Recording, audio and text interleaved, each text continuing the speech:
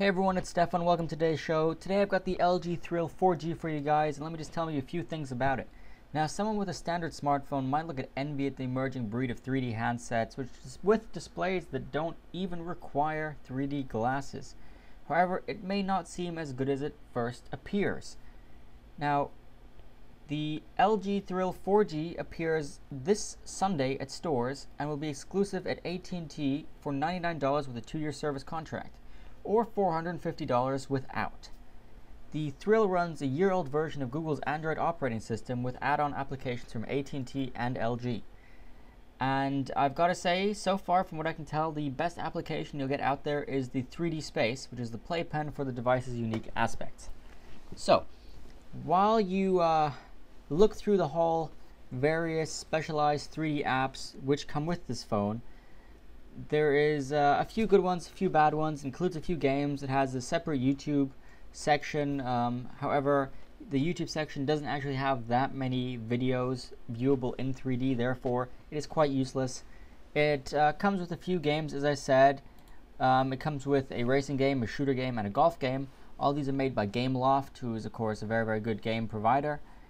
And they're very, very interactive, very nice, and they do look quite appealing. However, if you're a gamer and you want to buy this just for gaming, I do advise you just to buy one of the new Nintendo products, like the Nintendo 3DS, because you'll get more out of your money for that for sure, and you'll get a variety of games. While here at the moment, there doesn't seem to be a big option to download or buy more games. Now, this isn't the only 3D phone out there. To be exact, Sprint released a similar product by HTC called the Evo 3D, and that came out in June. And admittedly, it costs twice as much as the Thrill, but it runs on a slightly newer version of Android and the faster 4G network. Now, this is a big thing. The Thrill, despite having 4G in its name, does not actually run on 4G. As AT&T is launching it, they're launching it on their 3G network. So, as I said, the YouTube application, it works, but currently, due to the fact that there aren't that many videos out there which are made in 3D, because most people either aren't bothered to make them in 3D or just haven't had the way to do it, so there isn't much in that sense. So this phone comes with a 16GB memory, and also of course works as a mobile hotspot, so you can use for internet and all the typical things a smartphone would have nowadays. It does come with a nice 4.3-inch screen, which is relatively big and is very, very nice to look at. It comes with two cameras, a rear-facing and a front-facing camera. I'm not quite sure on the aspect yet of the rear-facing camera. However, it does come with a nice function that it can convert your videos and pictures you take from 2D to 3D. We have experienced some problems when converting pictures from 2D to 3D because apparently it isn't that easy to convert those two, but apparently it does claim that it can do it, and I'm sure they'll have new software bringing out which will be able to do it.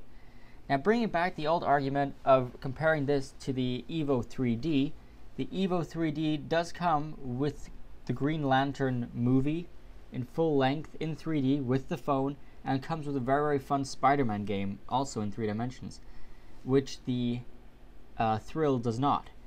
Now, some people might argue, who cares about a movie in a better game, but really, when it comes to selling points such as these, those do sell, and it is worth checking out.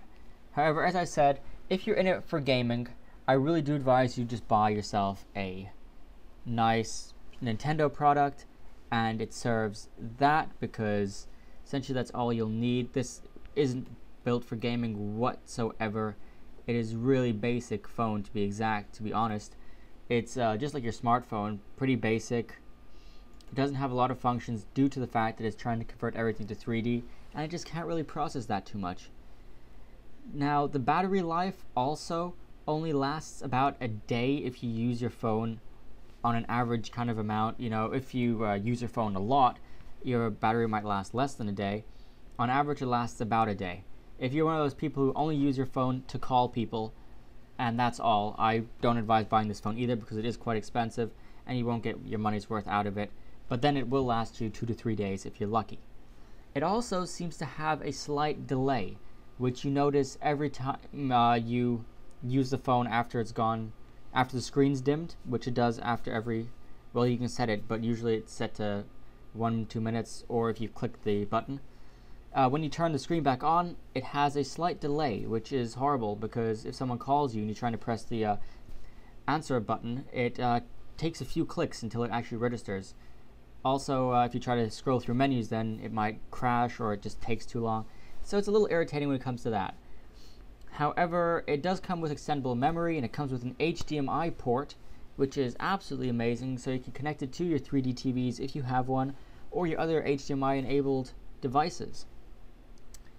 So, as I said, it is actually not too bad, considering you can get it, which has to be said, for $99 starting this Sunday with a 2-year contract from AT&T.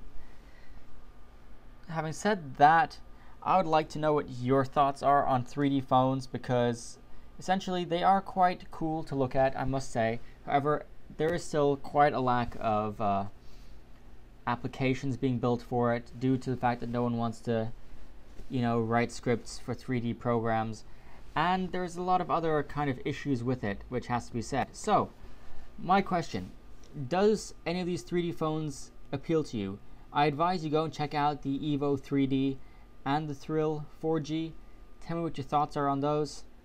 And I'd be willing to know if any of you would buy it.